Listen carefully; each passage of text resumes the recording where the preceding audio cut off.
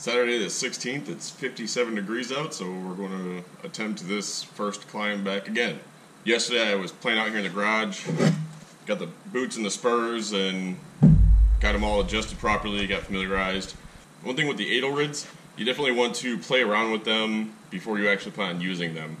There's much more adjustability than in your standard spur, which you just slap on and tighten the two straps and you're good to go.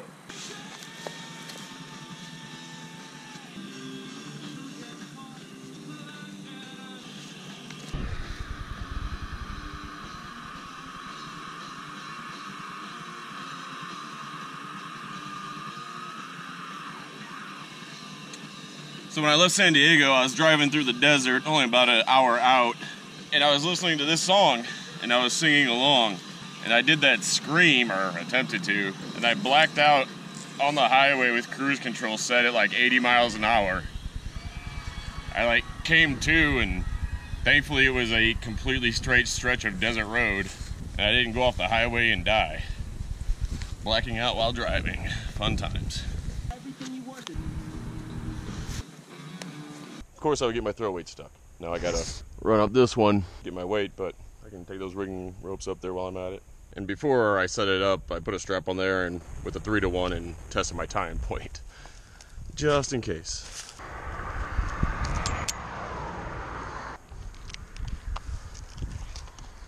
Oh yeah, so good.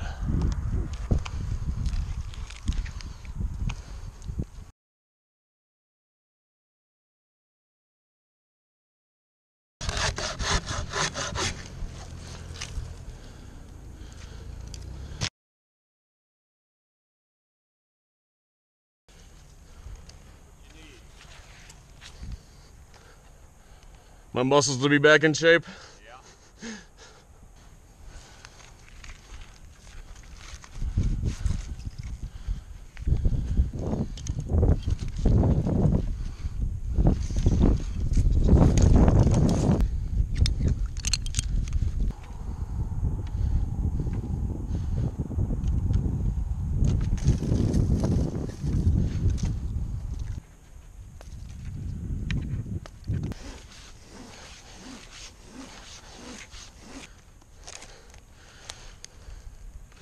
Haven't quite got my tree legs back yet.